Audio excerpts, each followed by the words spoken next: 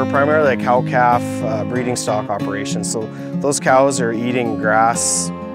I think we average about 220 days a year that they're out on pasture grazing for grass. And then we're supplementing them through the winter months with hay, with baled grasses. I'm Cameron Nicolation. We farm here at Douglas, Manitoba. We do have most of this land here on the home farm is native pasture. So we like the kids, they like to go walking out in the marsh and see the different animals and go spend some time in the wetlands. It's nice when the cattle are out and happy and grazing and the kids are out playing. It's pretty relaxing.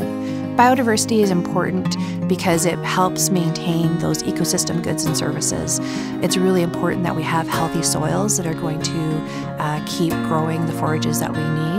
It's really important that the crops that we do grow have pollinators to help them produce grain. My name is Mary Jane Orr. I am the General Manager for Manitoba Beef and Forage Initiatives. We exist as a not-for-profit research and demonstration farm, so our goal is to engage all stakeholders in beef production and in forage production and carry out on-farm evaluation of different management practices and then communicate that extension of knowledge back to all of our stakeholders.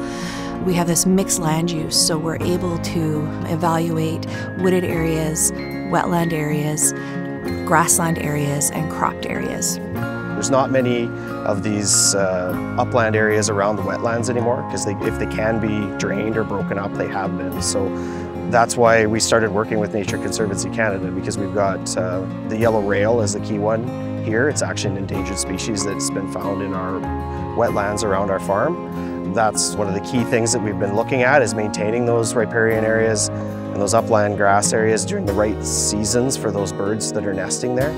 Trying to keep the cattle out of them at the right times of year and support those nesting birds as much as we can. Producers are the primary focus driving what we do and how we do it. So one of the most interesting facts that a lot of people don't realize about Manitoba is that it's predominantly cow-calf production. And so what does that mean? That means that farmers are maintaining breeding herds of cows, that they may, raise a calf as a little female calf and keep that calf, raise her into maturity until a 2-year-old, and then that cow may live on that farm for another 10 years. But when we actually understand what production looks like in Manitoba, it's happening across a landscape where those cows are filling a role in the ecosystem to actually graze and use land that needs a grazer on it. The fact that there is grasslands being maintained for cattle to graze is a benefit for birds and pollinators and all types of insects that are beneficial for maintaining a healthy ecosystem. Cattle are the environment. They're replacing bison in lots of cases, but they are part of the environment. They're part of the ecology of our ecosystems. Having them out there grazing on those grasslands maintains the health of those grasslands. I think it's a false narrative that cattle are bad for the environment. I just think they are part of the environment. So the Cows and Bees project is really exciting because it showcases that improved pasture create habitat for bird species, but can also improve maybe a marginal pasture that doesn't have as much grass growing as maybe we want. Can we seed into it and have more desirable forage species for cows, but then also have more desirable flowering species that a lot of pollinators can keep their food supply going all year round.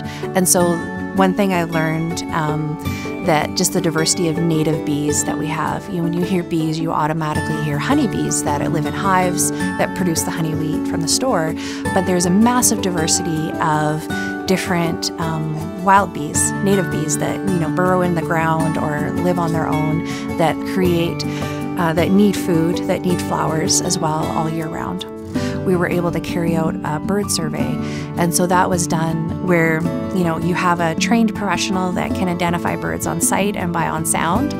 Walked over 1,400 acres at strategic points and stop and listen, and they identified species at risk at both farms.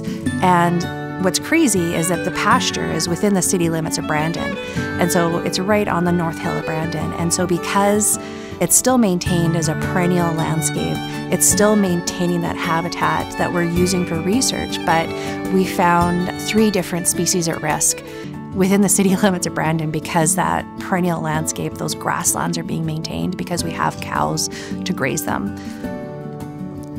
The one part I really enjoy is when producers don't even realize what amazing conservationists they are. So a lot of producers do what they're doing because it makes production sense. But then when you end up having a conversation or you visit their farm, you realize these beautiful landscapes, reservoirs of intact native prairie that would never have been conserved if there wasn't a cattle producer that needed to graze cows. It's important to us because we're able to utilize these marginal areas, turn them into highly productive beef protein to be able to market to the consumers while working with conservation and helping produce better habitat at the end of the day.